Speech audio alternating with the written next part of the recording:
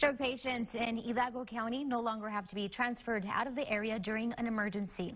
The McAllen Medical Center announcing they are now a certified comprehensive stroke center with advanced technology and doctors to assist patients during a stroke. Since its certification in October, the hospital has treated nearly 1,000 stroke patients. Now, most of the EMS should divert the traffic to here.